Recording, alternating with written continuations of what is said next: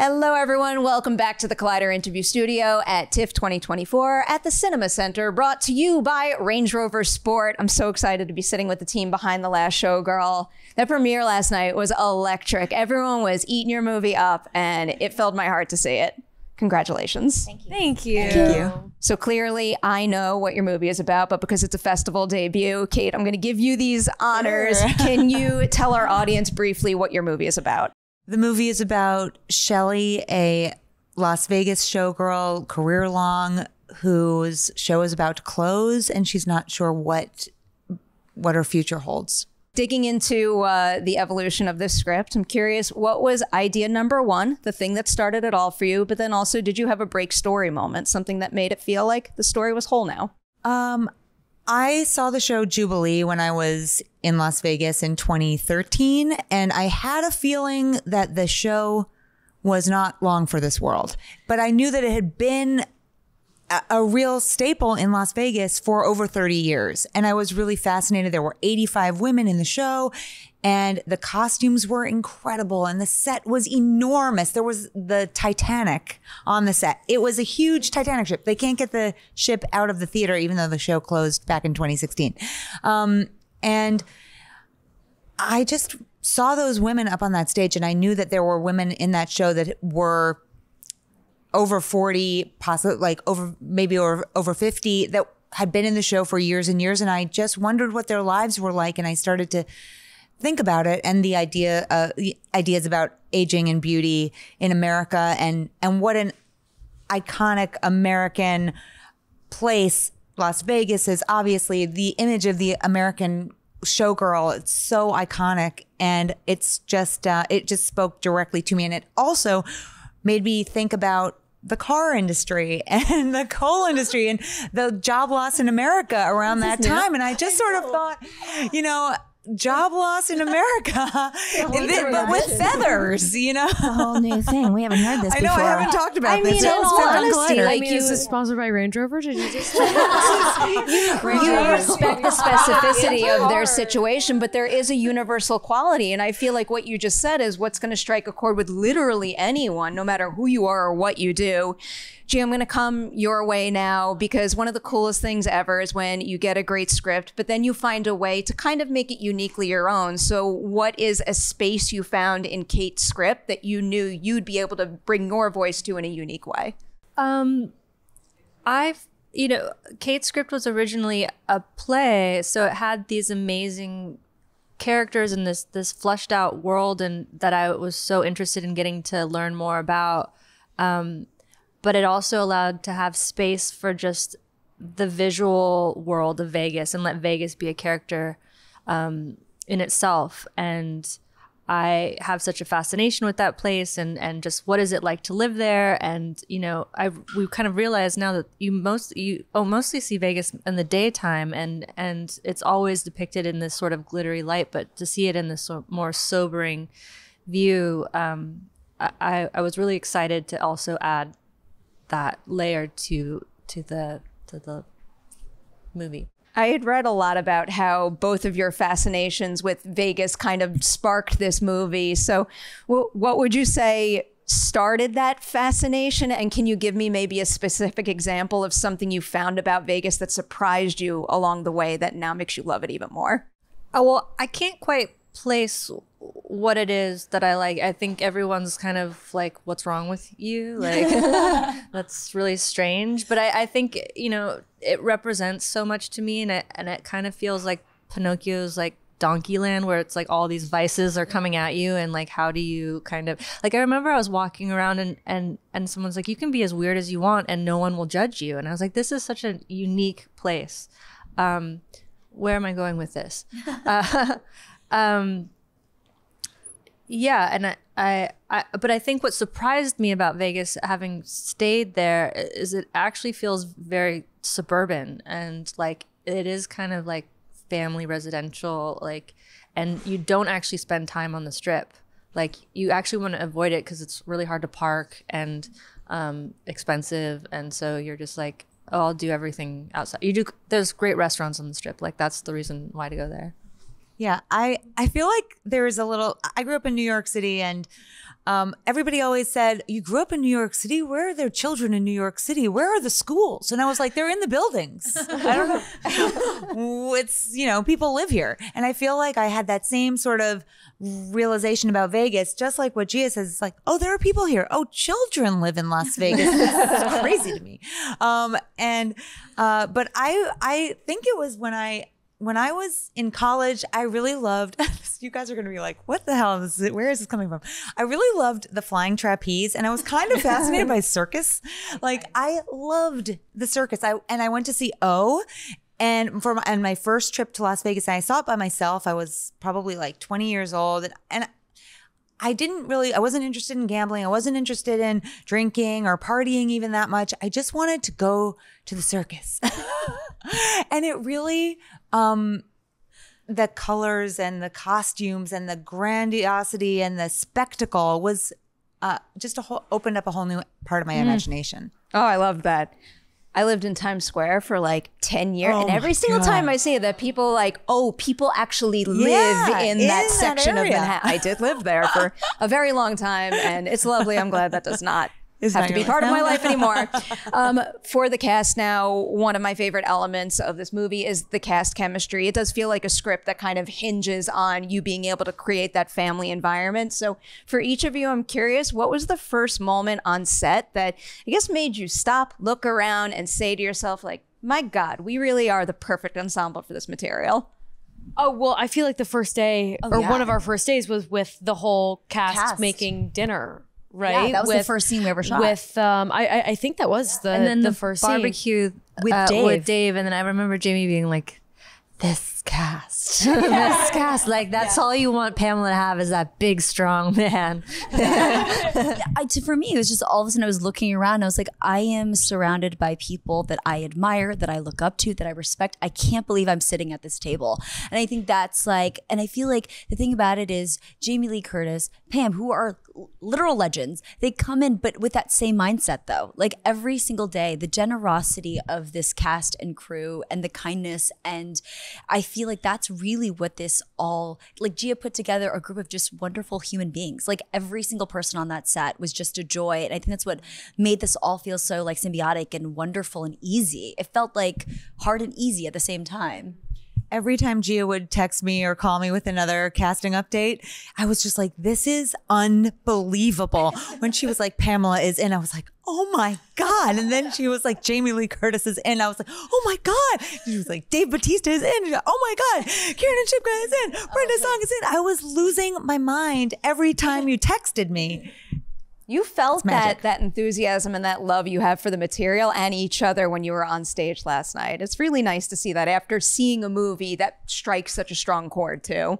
Pamela, is it the same for you, that first scene where everyone was working together? I think that first scene kind of really helped us all find out who we are too in real time while we were shooting. And yeah, it was incredible. I know we did the table read and I met Jamie for the first time and I was terrified. I was thinking, oh my gosh, Jamie Lee Curtis, Academy Award winning actress. I have to read with her right now. I'm about to throw up. But she was just like, let's just do this. I mean, she just kept on looking me in the eyes and she was so supportive and so wonderful. I feel like I've known her my whole life. And she is incredible. She really was a force on the set and brought us all together. And it was nice to see her at her level in life and success in her life be such a real, down-to-earth, nitty-gritty, raw person who was willing to do whatever it took to tell the story. There was no, no superficial ego, nothing. No anything. And it was really inspiring. She is consistently one of my favorite people to interview too, because like sometimes like when we go into those quick junkets, like it's scary, it's high pressure. She's one of the people who I think is best at like putting us at ease and making us feel like we are in a safe space to do our job. And it's just so greatly appreciated. She keeps it real. Literally always. Pamela, so this is your first lead role in a little while. I am curious, why now? And also why particularly this role? Well, I think timing is everything. I thought I was never going to get the chance to do anything like this. I kind of thought, oh, well, that's what people think of me. I'm just going to go back to my farm, make jam, and that's it. And I'm just going to, I'll figure out another way to make my life beautiful. But this was just, so, the documentary came out, the book came out, Gia saw the documentary and she must be some kind of master or prophet or something, but she was so wonderful to call me or to send the script to me. And I read it and I was like, oh God, this is that thing. This is that thing when people read a script and they really realize they're the only ones that can do it. They have to do it. It's life and death. And I felt that way, and I get chills even thinking about it. I knew I had to do it.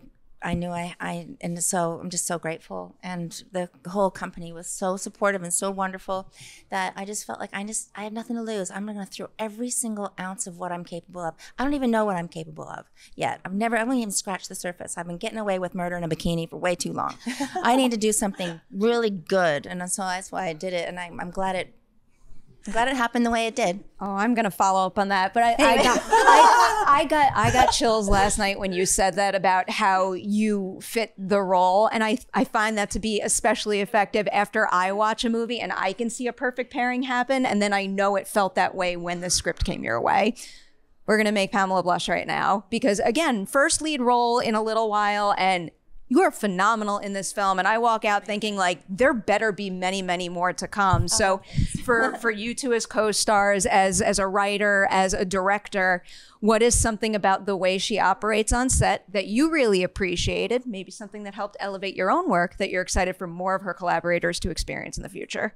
Oh my gosh. The level, So everything. the level of commitment and bravery and vulnerability genuinely was so awe-inspiring, but also so it's motivating. It's addictive. It's an addictive quality. Like, I wanted to show up every day being the most sort of stripped down, real version of myself and approach my work in the most honest way that I could. And watching it last night just got me so excited to take steps and moves in my own life and career that are deeply inspired by what you did. Like, deeply, deeply, deeply, truly, like that level of ferocity and just realness that you brought, it truly, it's made its way into my brain, and it will not leave for the rest of my life. For sure. I'm just being real. I do think it's like lightning in a bottle that Shelley and Pamela came together, because it really felt like you were channeling. You didn't write the script with thinking of Pamela. Like, her. I actually can't believe it. I can't either. I mean, and the first time we had the table read, every single line she said was exactly the way I had thought about it in my head when I was writing it 11 years ago. It was really lightning in a bottle. And the thing about Pamela that people don't realize is she is so talented and so wise and so smart. And she is, for me, like, walking on set and seeing her put herself out there and be vulnerable and be raw and be nervous and scared. I said this to Pam last night. The thing that I take so much from that is she felt all of those things and did it anyway. And I was like, that's all I aspire to do, is that. Because I feel like, the world wants to beat us down, and you persevere through everything, and every single day. You can feel it on screen. She put her heart and her soul into every moment. And I think that was just so inspiring, because, like, how can you not want to meet that energy when you see someone who is willing to put it all out there? And that's what was so beautiful. And, like, moving forward, it's like, I don't want to do projects that I can't, be in an environment where that is the standard, because being the lead in something, you set the tone for everyone else, for the entire set. And Pamela just set the bar so high, and it's like, it was, it made us all uncomfortable in a very safe place, I think for me as a director, this whole cast, everyone was extremely open, and that is such a gift to have, and that level of trust is so hard to earn, and I think it just came so naturally with everyone, and for me as well. And I just, the level of vulnerability that Pamela was able to give me and share with me, I felt like she's like a mother, she's like a daughter, she's a sister, she's a friend, and it's such a wonderful experience to that I hope other directors are going to be fortunate to experience, because you go to her house and she's cooking you soup and making you cookies and Good soup, by the way. great It was great really good soup, cookies. and the cookie dough Those kept was me alive. Those cookies delicious. kept me alive at the My Rio. goodness. bringing sweaters and socks to sets, and you want a cappuccino? Here's a little Oh my God. So there were dogs on set too. yeah, That exactly. sounds like the best environment ever. Clearly, I feel like I'm dreaming. This is what the heck? Clearly, I love when collaborators give each other flowers, but because this randomly came to my mind in my last interview, I do want to ask it to all of you as well, because I feel like we're better off if we keep answering this question as often as possible. For each of you, can you tell me something you accomplished making this movie that you know you'll be able to look back on and say, I am so proud of what I did there? Mainly because I find people in this business do not say good job to themselves nearly enough. Such great questions. That's a beautiful question. The splits. That was a job. I feel like I got to breathe. You know, I feel like I've been holding on to this secret for so long that I'm capable of more. And I just felt like to be able to do that was really important. Beautiful answer. I have been fighting for this story to be told for a decade. Whether it was the play or, it was very magical when Gia came to me I had a film script, but when she said, let's make it, I was like, this is the way it's meant to be. And to see it actually come to life with the most incredible cast and crew I could ever possibly imagine, the most loving, nurturing environment for all of us. I'm the luckiest writer in the world. Well, you're amazing. You're the best. We're so lucky. Are you kidding me? It's like one of the reasons this experience was so easy, because the words just like, to be honest, it has a lot to do with the women up here. It was just letting go. I think that was a huge thing for me. Pamela opening the doors for us to not, when we were in a showgirl makeup, to not wear anything. It was the first time in my life that I was like, at 35 or 36, I went out there with no makeup on, because if Pamela Anderson is doing it, so can I. And for me, like as an actor, it's like, it sounds so silly, but it was so freeing. And Gia consistently every day pushed me to just let go, to go to a real place and let go. And it's like you don't realize how much you're holding on to. And so I think that's what I take from is I'm proud of myself for allowing myself to let go. But that's really truly thankful to these people who I knew would catch me if I were to fall. I feel like so much of this movie, like the universe just kind of really came into place in such a natural way that I feel like my job as a director is to sort of put certain puzzle pieces together and then let it go off and breathe and live